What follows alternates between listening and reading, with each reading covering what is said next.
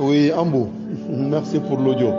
Mais ça, on l'a répété depuis 1 an. Moi, je le dis à tous mes gars, je le dis partout. J'ai dit, vous cherchez du foudre. Ça, on l'a toujours dit. On l'a dit depuis des années, on répète la même chose. Quand quelqu'un fait un AVC, dans les 4 heures, ne vous pressez pas de l'amener à l'hôpital. Faites une infusion de foudre, vous lui donnez à boire. Juste, il va retrouver ses membres dans 1 ou 2 semaines.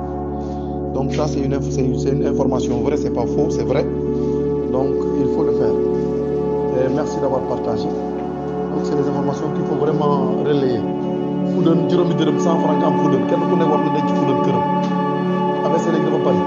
Def AVC tàngalal ndox tuuti rek ci kaas nga jël kuddu bu ñuy añee nga tibb mu fees nga def ci nga xaar tuuti mu kii dafay kii nga segg ko jox ko mu naan après bu la mënee à l'hôpital. Au bout d'1 à 2 semaines dafay retrouver tous ses membres. Donc ça, c'est une information, c'est vrai. Wow, c'est pas une arnaque, c'est vrai. Allez, merci.